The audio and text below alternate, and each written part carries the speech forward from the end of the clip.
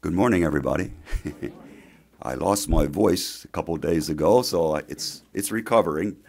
I'll have to go to the deep basement, perhaps, to get through the sermon. If I had to choose my favorite holiday, I think I would choose Thanksgiving.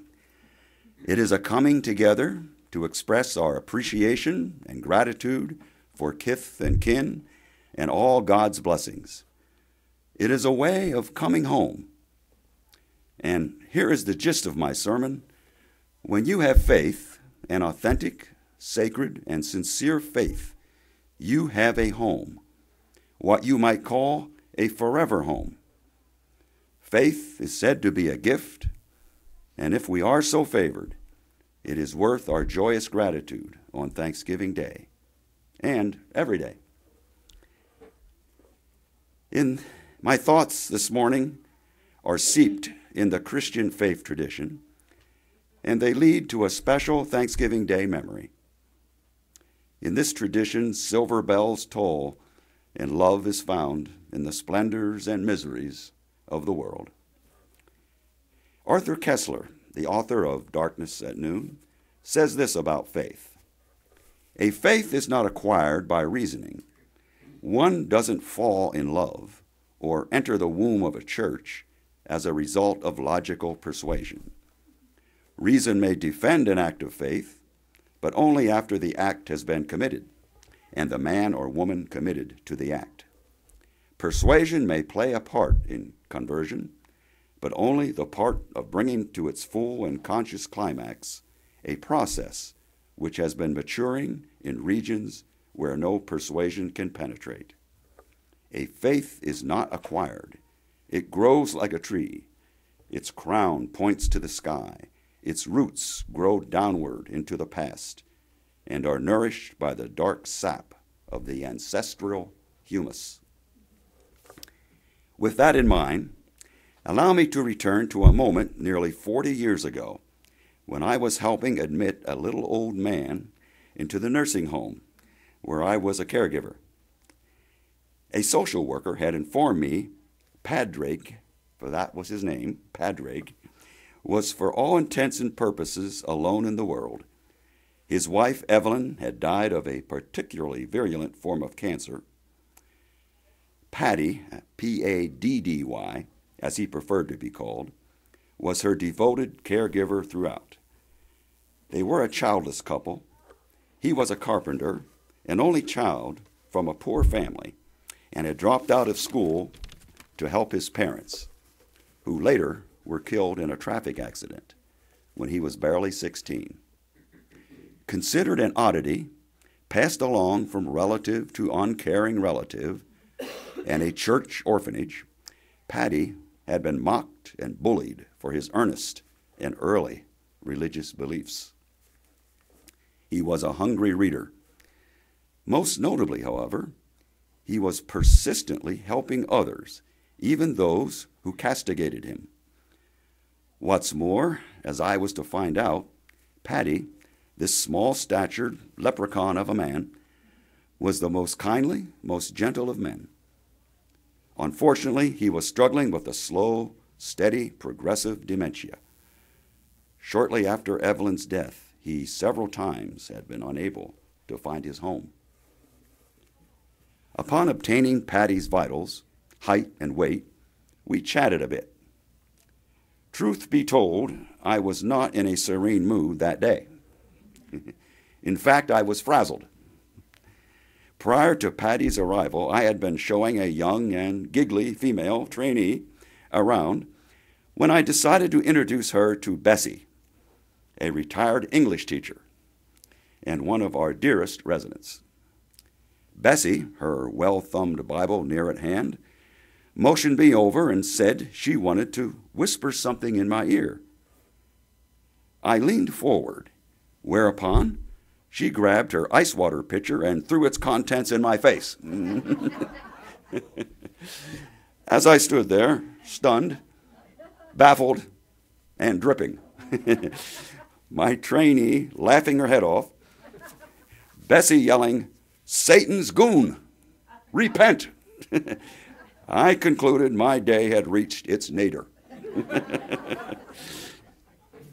Patty noticed my discomfiture and my moistness. "What happened?" he asked. After I related my aquatic adventure, Patty said, "Well, now that you've been properly baptized, I think you're ready for the great discovery." "What's that?" I asked. "Trouble," he replied. "Trouble is not an interruption in the normal course of life. Trouble is life." He went on to say, Teresa of Avila once informed God that the reason he had so few friends was that he treated those he did have so badly. Patty adored Teresa of Avila. The Spanish mystic somehow reminded him of Evelyn. While charmed, I feared a daily sermon would be my lot, and those pamphlets with 3-step instructions on how to stay out of hell. But I was wrong. Patty never bothered me, probably because he was too busy laboring in the vineyards, helping his new neighbors. He had a routine: up early, self-care, decked in a suit and hand-tied bow tie. Patty would help us take confused residents to the dining room or see that they got to occupational therapy, physical therapy, arts and crafts, religious services, and entertainments. Often he would just stop to sit and laugh with people. How he loved to laugh. After meals, he would meander to the front door and heartily greet visitors. Indeed, first-time visitors assumed he was one of the brighter members of our administration.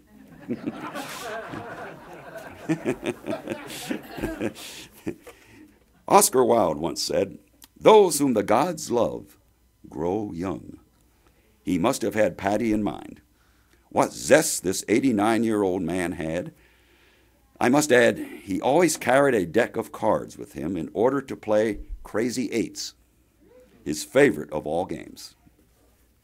I asked him how he remained so cheerful, held his inner peace. "My faith," he answered. "We are in God's hands. But you see, most people do not listen to God. Their egos get in the way. That's when people are not themselves, not the way God wants them to be. When they do finally listen, they return to their true selves like prodigal sons and daughters. They regain their joy and share it with others." He reminded me Teresa of Avila detested sour saints. Quintessential irony, it was I who beseeched him for help.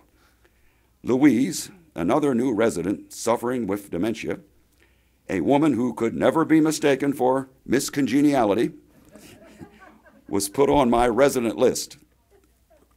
My assignment, number 1, wake her at 6 in the morning. Number 2, help her wash and dress. Number 3, formally invite her to breakfast. I counted 3 strikes against me before I knocked on her door. To be succinct, my encounter with Louise was acrimonious. During her expletive-laden tirade, she made an extraordinary suggestion as to what I could do with my invitation. Namely, a physical feat which, even if it were possible, would be deemed socially inappropriate. "Your situation is hopeless, but not impossible," Patty joked. Ever the practical optimist, he got down to brass tacks. "Tell Louise her sister Anna wants to have breakfast with her. She hasn't seen Anna in years, and it really bothers her. Once Louise is out of her room, she'll forget everything. Such is her plight. But serve her first and watch her blossom." Incredibly, it worked just as Patty said it would. Thanks to our chicanery, Louise had some enjoyable breakfast.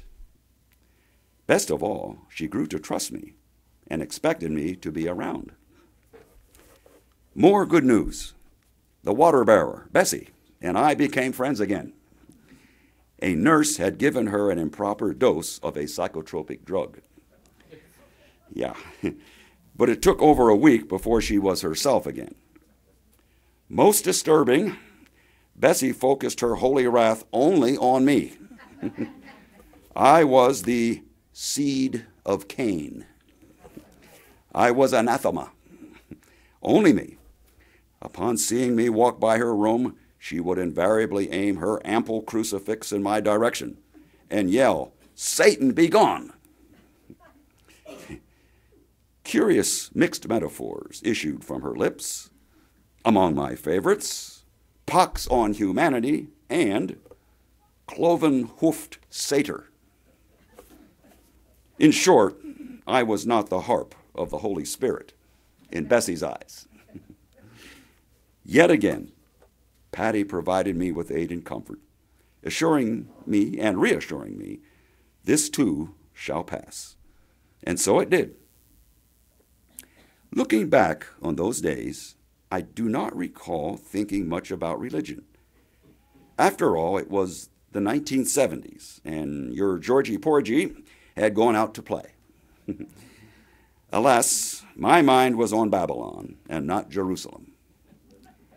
Maybe Bessie picked up on that contagion. Months later, when I was transporting Patty to what proved to be his final doctor's appointment, I remember asking him, half seriously, for the secret of happiness. Crazy Eights, he quipped, referring to his favorite card game, which was now legendary and boisterous and played at the drop of a hat. Everyone was invited. The secret of happiness is so simple, he said, but people make it so difficult. The secret of happiness is giving. Giving is living. Once you are on the giving path, you dwell in the eternal. Life becomes vibrant, interesting. You never tire of helping others. Now, don't make of giving an insatiable monster. God wants us to be good, not exhausted. You don't need a lot of money. Follow the example of Jesus. Give someone some of your time or your energy or your ideas. Give appreciation, understanding, encouragement. Give joy. Give healing. Don't worry you're not good enough to help others. God knows what wretches we are. He gave us the Garden of Eden, and we turned it into a parking lot. And never forget, when our Savior needed his disciples the most, one betrayed him, one denied him, and the rest ran away. Giving is the rose-petaled path to the heart of God. Where was the dementia? Patty had been with us for several months. It was November, his late wife Evelyn's birthday month, he told us. My fingers were crossed. Maybe a miracle had occurred, and he would be spared. Hope forlorn. It was not to be. Not too long after his doctor appointment, he came to me fretting. He was lost. He really didn't know where he was. Patty died deep in the night of Thanksgiving. When I entered his ward the next morning, they had already taken him away. His mattress was scrubbed and flipped, ready for the next occupant. His closet, too, was clean and empty. No evidence he ever existed. But then, by sheer chance, I noticed something behind the lamp on his newly cleaned nightstand. Excuse me. Something which had escaped the housekeeper's duties. His deck of cards. Yeah. So it was to be. Thanksgiving Day, when we day shifters last saw Patty alive. Holidays, holy days, Easter, Thanksgiving, and Christmas always took many residents with them. They went home in all senses of the word. By Thanksgiving Day, Paddy had hardly left his room. His decline had been rapid. I invited him to a lounge, there to enjoy one of the great meals of the year, and thereby to thank God for all our blessings. That clinched it. I helped him get around. He was so gaunt, so lost. By way of wheelchair, I escorted him to the promised land of the elderly, a warm and cozy lounge. Many residents had left with friends and family. 7 of those left behind were in my charge. The fragrance of turkey and all the trimmings was in the air, along with that of cinnamon and pumpkin pie. Bessie thanked me for bringing him. Yes, Bessie. Paddy nodded and waved to all assembled and wanted to sit by the window, which looked out on a vast empty field. Of course, as they ate, these frail pilgrims talked and shared memories of the days when they were young, of huge family dinners and journeys, sometimes by sleigh, to visit Grandma's home. Then, staring out the window, Louise gasped, "It's snowing." Indeed it was, in large flakes too, and with the cloudy day, a blue haze covered everything. So much so it seemed early evening rather than mid-afternoon.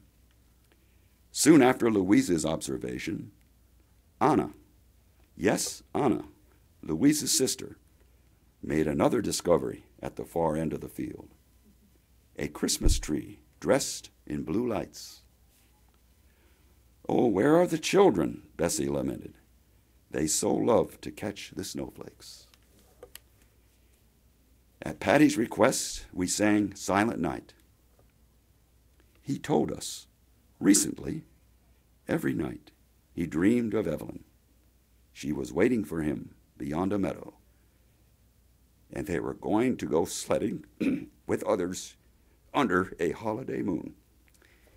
We lingered there in the lounge for a long time, not wanting to leave, watching the quiet beauty of the snow falling and the lonely Christmas tree.